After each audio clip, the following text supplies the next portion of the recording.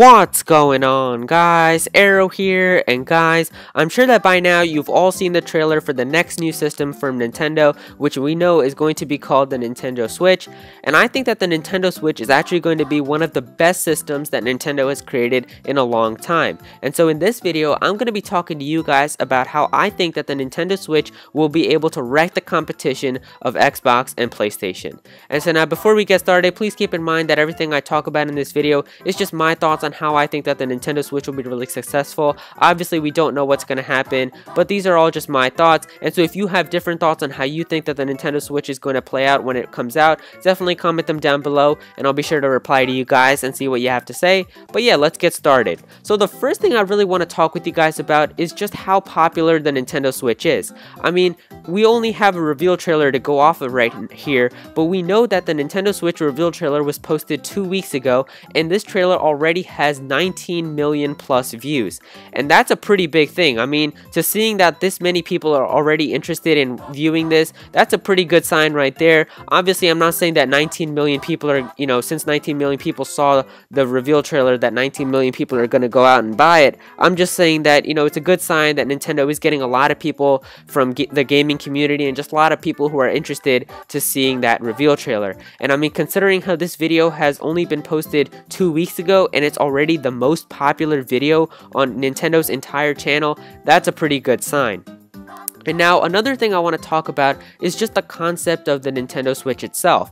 If you're a hardcore Nintendo fan, then you know that every time a new generation of Nintendo, or just a new generation of gaming comes out, that you always have to spend your money on two systems to get the full Nintendo experience. You always have to spend your money on a handheld, and then have to spend your money on a home console. I mean, if I wanted to play like Pokemon, I'd always have to go out and buy myself a handheld. But then if I wanted to play Smash Bros, I'd have to go out and buy myself a home console. And so the whole point of the Nintendo Switch is going to be so that you're going to be able to play your games on the go and at home, being able to combine both of these pillars of a handheld experience and a home console experience. And I think that that's a great idea, and especially for Nintendo to do this in 2017, I think that the time is right for them to do this. They're not jumping ahead. Like if this came out in 2011 or something like that, I don't feel like it would have been right. I think the technology is good now with, tablets and stuff always having like 720p resolution at the minimum now, 60 FPS and stuff like that. I think the perfect time for Nintendo to create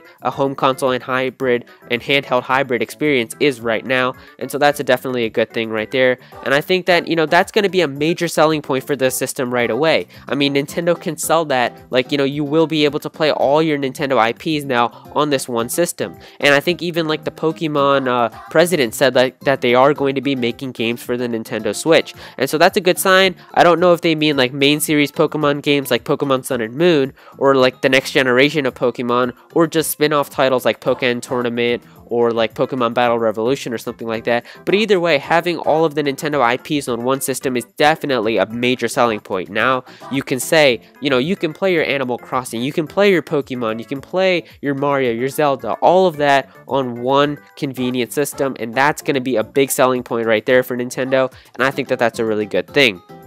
Also, if you guys take a look at this graph right here, you can see that a lot of Nintendo home consoles haven't been doing so well, and pretty much every single Nintendo home console has been decreasing over time, except for the Wii. And now the only reason I'm saying that the Wii sold really high was because of how Nintendo was able to market the system really well. I think that, by, seeing all those advertisements, you guys saw them, they were always advertising it towards like old people and like all the grandmas and stuff, that you're able to like get up and move and play, and it was like a really revolutionary system, because you were able to, it was the first system ever where you could use motion controls, and that was just something that was so different in video gaming, and it was something that really worked out for Nintendo, and that's why I like Nintendo. I think it's really good because they always come up with a system that has some really unique features with it. It's always something new that they try. They always try some type of innovation, and sometimes it works out for them, like with the motion controls on the Wii. It was a really big seller, being able to hold a controller like a baseball bat and actually swing it was something that was revolutionary, and it was just so cool that's why everybody wanted a Wii for Christmas, and it was on their wish list, and that's why it was really successful. And you know, being able for them to come out with things like the Wii Fit and stuff like that, showing people who wanted to lose weight and stuff that you can do that with playing a video game, that's why I think that the Wii was so successful. And you know, obviously Nintendo tried something new with the Wii U, having like a second screen experience, and you know, them saying like that's how you will play next. Obviously it didn't work out for them, and you know, even though it didn't work out, I still like that Nintendo tried something new with the Wii U. I think it was still definitely a great system. You know, I still play my Wii U. I love playing Splatoon, Smash Bros, and all those fun games. But you know, I just like how Nintendo tries something new. You know, it's not like, you know, Microsoft and Sony where they just come up with the same system, you know, bump up the specs a little bit, change up the controller, and, you know, just sell it again as a brand new system. I like how Nintendo always tries to innovate things, and that's what the Switch is doing too. But the cool thing about the Nintendo Switch is it doesn't have any gimmicks. Like, all of the Nintendo Switch, or not all of the Nintendo Switch, all of the Nintendo home consoles have had some type of gimmick. Like I said, with the Wii U having a second screen, with the Wii having motion controls, it doesn't look like the Nintendo Switch is going to have any type of gimmick. In fact, being able to play your games on the go is the gimmick for the Nintendo Switch.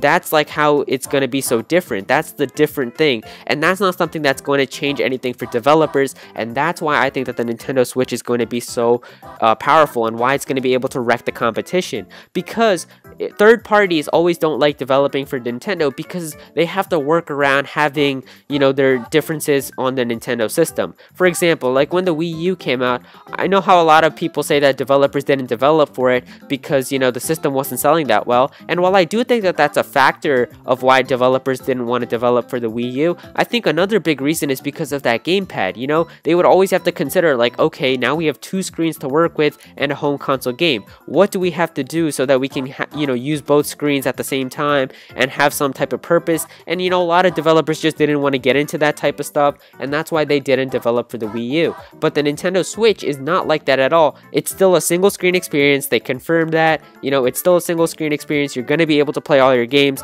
but it looks like it's going to be a lot of fun because it's still a traditional, you know, gaming experience. You still have your A, B, X, and Y buttons, you still have a D-pad, and you still have a joystick, and that's why it's going to be easy for third-party developers, because it's just like developing a normal game. And the only thing I'm a little worried about for the Nintendo Switch is the fact that it's using cartridges. And the only reason I'm saying that is because that's like the one thing that's a little different from, you know, the traditional other consoles that are out there. And so hopefully Nintendo can find a way to make it easy for, you know, third parties to being able to transfer their games from, you know, the optical disc thing to, you know, the cartridges so that they can be used on the Nintendo Switch. I think that that's the only thing that I'm a little worried about. If they can get that settled, I think that this is going to be a great system. You know, if Nintendo can find a really good, easy way, an efficient way for developers to take all of the games and things that they've made on their optical disc drive and transform it or transport it over onto a cartridge, and if they can make that process seamless and easy, then there's no way that this system is not going to be able to get third-party support,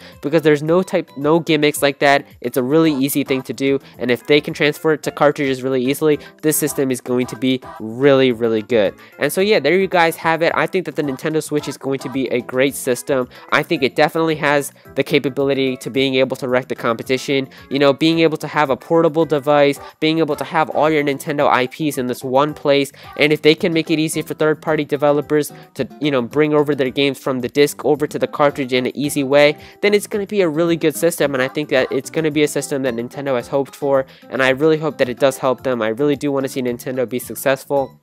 And I think it has a lot of potential, you know, especially if they can make the price for the system good as well. You know, if they can make it a decent price like what they did with the Wii and have an affordable price and make people being able to buy it, then this system is definitely going to be a really powerful system, and it's definitely going to be one that I think has a lot of potential. And so yeah, there you guys go. If you guys enjoyed this video, please be sure to click that like button. It really does help me out. Definitely leave me your comments down below on how you think that the Nintendo Switch is going to do. Do you guys think it has a lot of potential to being a really good system?